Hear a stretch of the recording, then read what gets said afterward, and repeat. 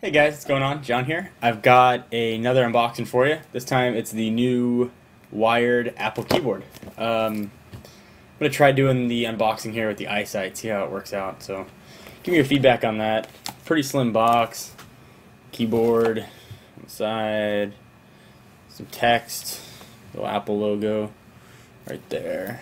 Nothing too exciting. I don't know if anybody's interested in seeing an unboxing of a keyboard, but heck, I would have watched it if it was out there, so maybe you will too. I'll do a review for you guys. Also, after I use it, see if it's worthwhile, if the new style works or doesn't work. Anyway, I got a keyboard because I picked up a external monitor, so I could use dual screens and it's much easier to have a keyboard. So, here it is. Box is open. Let's open her up.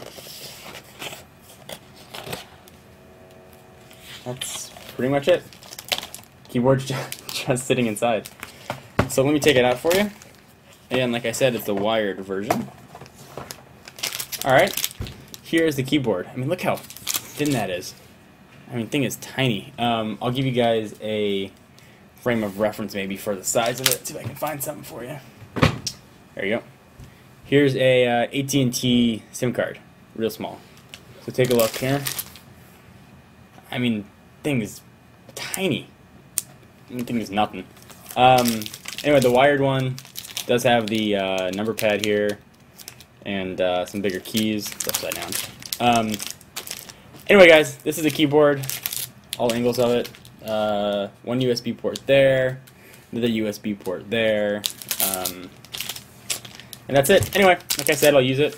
Let you guys know what I think. Thanks for subscribing. Leave some comments. Have an overall nice day.